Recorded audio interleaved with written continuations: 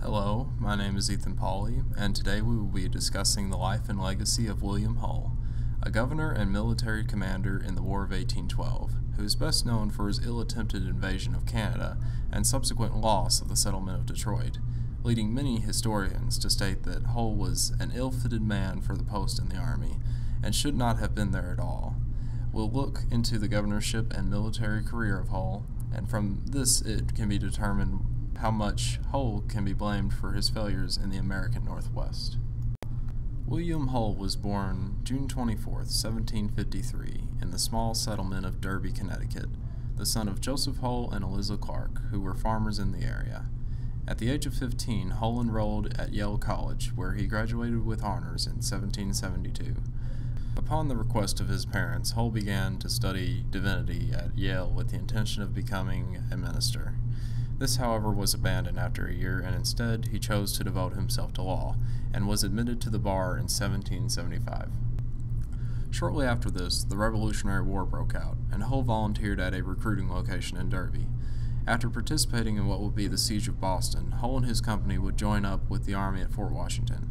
It was here, according to his memoirs, that he tried to dissuade his friend and classmate at Yale, Nathan Hale, from entering into the British Army as a spy.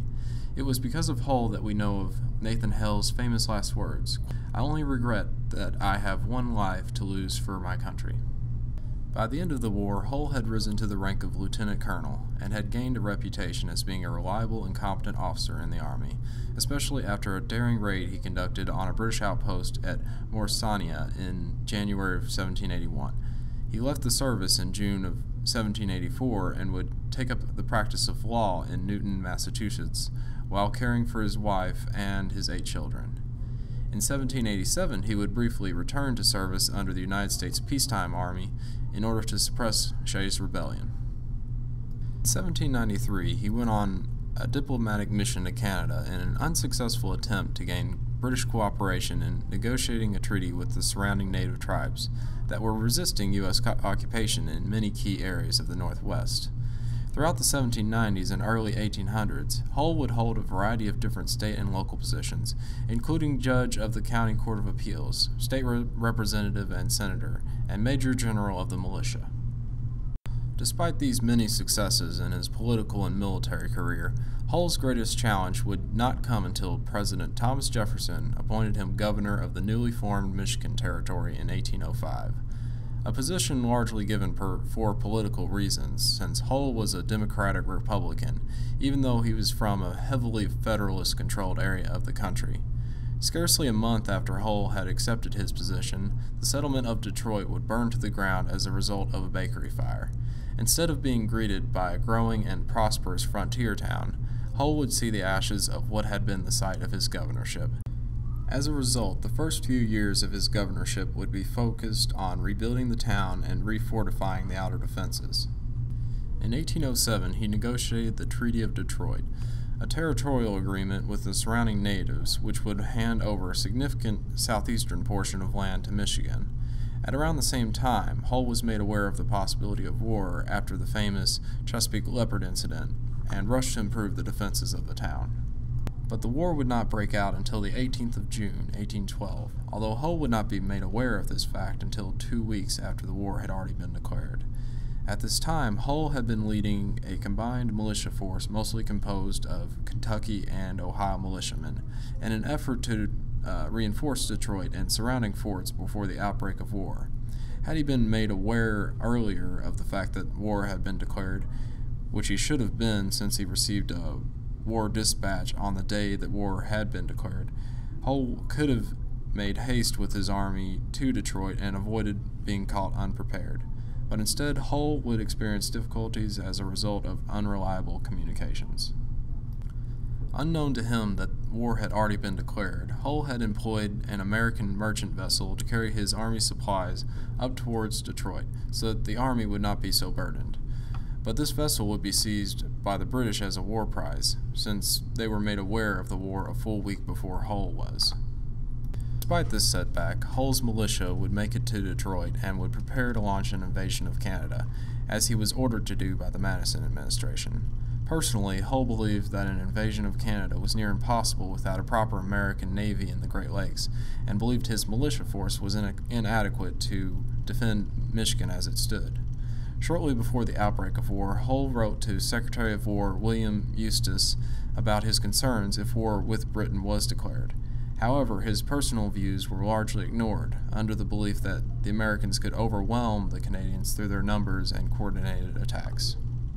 As we know, neither of these factors were a reality in the actual war, but Hull had to at least attempt to invade Canada and capture Fort Malden, which lay right across the river from Detroit.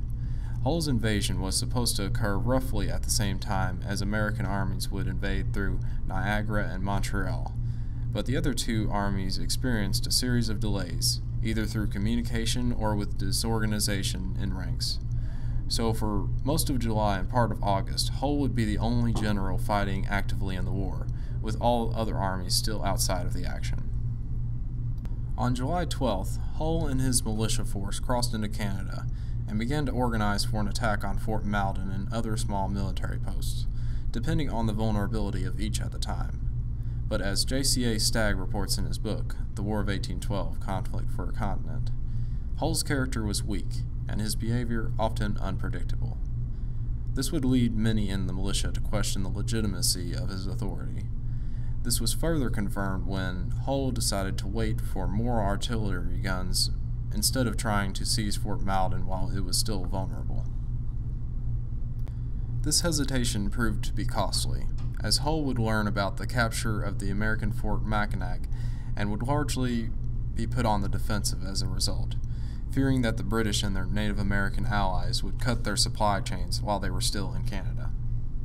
Shortly afterward, Hull would pull part of his army out of Canada in an effort to ensure the protection of Detroit. By August 15th, Detroit was surrounded by the British and their Native American allies. When first presented with the terms of surrender by General Brock of the British Army, Hull refused.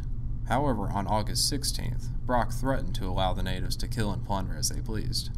This frightened Hull, who believed that women and children might be massacred as a result if the town had been taken. By early afternoon on that day, Hull had surrendered without firing a shot, believing that he was saving the citizens of Detroit from being massacred by the natives. The surrender of Detroit came as a shock to most Americans, who had believed that Canada would be easy to take. Blame for this failure was placed almost solely on Hull, largely as a result of his subordinate officer, Colonel Lewis Case, who would succeed Hull as territorial governor of Michigan. Hull was court-martialed on charges of neglect of duty, cowardice, and treason in the winter of 1814 and 15. Hull was convicted of the first two charges and was sentenced to be shot. But in light of his Revolutionary War record, President James Madison had spared his life with a pardon. William Hull would spend the rest of his life with his family in Massachusetts, and would even recover some of his former reputation. But the failures of Detroit and Canada would haunt him for the rest of his life. Hull would pass away November 29, 1825.